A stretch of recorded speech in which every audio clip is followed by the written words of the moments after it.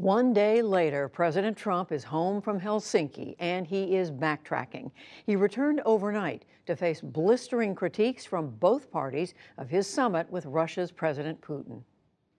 I have to say, I came back and I said, what is going on? What's the big deal? The president was in damage control mode this afternoon after the storm over his statements in Helsinki. Yesterday, he appeared to take Vladimir Putin's word for it that Moscow did not interfere in the 2016 U.S. presidential election. He just said it's not Russia. I will say this, I don't see any reason why it would be. Today, reading from a prepared statement, he said the opposite. It should have been obvious. I thought it would be obvious, but I would like to clarify just in case it wasn't. In a key sentence in my remarks, I said the word would instead of wouldn't. The sentence should have been, I don't see any reason why I wouldn't, or why it wouldn't be Russia. Sort of a double negative. In Helsinki, Mr. Trump had also dismissed U.S. intelligence findings of Russian involvement in the election. Today, he insisted he has great confidence in the intelligence community.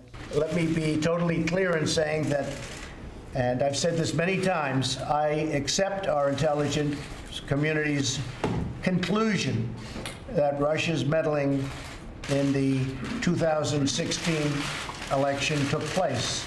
Could be other people also. Earlier in tweets, Mr. Trump blamed the news media for the bipartisan shellacking he's taken. He also blamed Special Counsel Robert Mueller's investigation for hurting U.S.-Russian relations. Before leaving Helsinki, he returned to the theme. They drove a phony wedge, just a phony witch hunt, rigged deal. Just last Friday, Mueller indicted 12 Russian officials for election cyber attacks.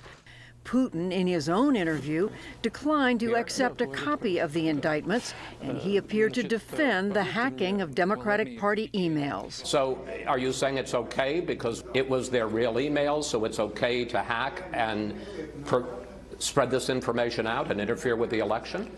Послушайте меня. Well, listen to me, please. The information that I am aware of, there's nothing false about it. Every single grain of it is true, and the Democratic leadership admitted it. Today, Moscow announced it's ready to implement new agreements on boosting collaboration with the U.S. military in Syria and on extending a nuclear arms pact. And Russian reports voiced sympathy for Mr. Trump. But in the hours before the president spoke today, the criticism continued from the likes of House Speaker Paul Ryan. Vladimir Putin does not share our interests. Vladimir Putin does not share our values. We just conducted a year-long investigation into Russia's interference in our elections. They did interfere in our elections. It's really clear. There should be no doubt about that. Senate Republican leader Mitch McConnell declined to directly criticize the president.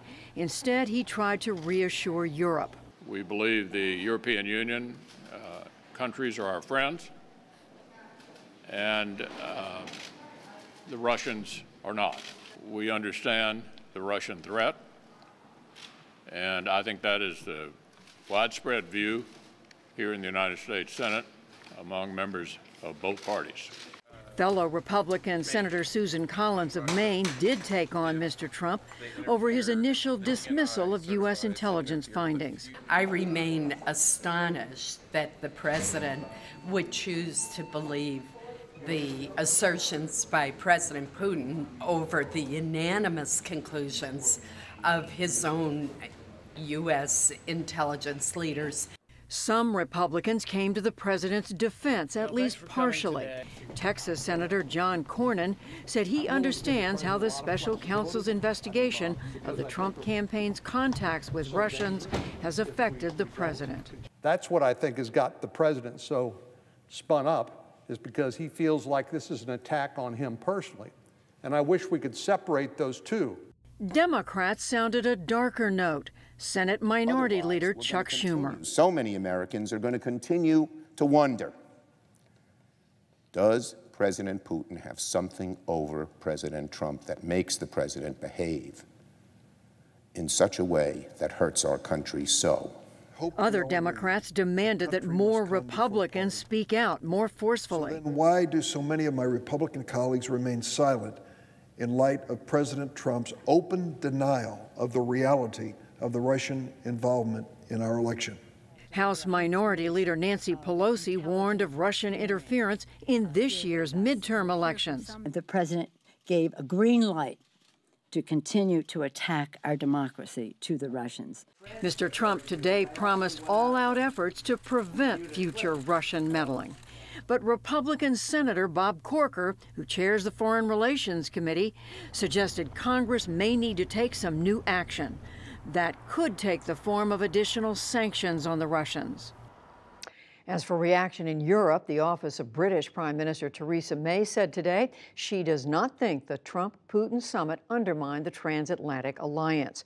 But a German member of the European Parliament had a doleful assessment. He said, "We Europeans must take our fate in our own hands."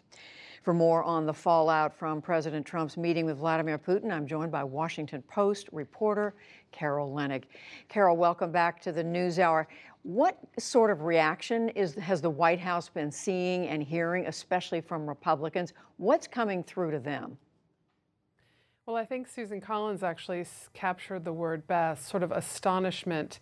Quiet astonishment, red-faced astonishment, and in the case of Mitch McConnell, sort of swallowing your tongue astonishment, where people are not coming out and complaining directly about the president, but some are very concerned about what has transpired here, because the golden standard for U.S. foreign policy has always been that we would keep our partisan differences, we would keep our concerns about our internal political affairs on these shores. We would not attack one another on foreign soil. And here the president has done just that with a longtime foreign adversary at his side, who he sided with. But I would add also, Judy, that it's not just Republicans who are being asked for their opinion or openly questioning, as Paul Ryan did, the president's handling of this matter. Inside the White House, there is great consternation about it. We have been hearing about it for the last 24 hours because this didn't go exactly according to the staff's hopes and wishes. In fact, you and your colleagues wrote in the Post today that they had prepared a lot of briefing material for the president, but what you wrote was he ignored most of it. Yes, this was supposed to be short and not sweet, but short and tough. A quick meeting, a quick news conference, the briefing materials, which numbered up to 100 pages and possibly more, outlined all of the ways to the president that Russia has acted against U.S. interests, its damaging role in Syria, its historic efforts against U.S. interests, and yet the president wasn't able to mention any of those things. He was mostly able to focus on his long-stated and publicly stated desire to be friends with Vladimir Putin. So did they believe with today's, what the president called clarification, that this is going to settle down? I think there are a lot of fingers crossed behind backs, yes.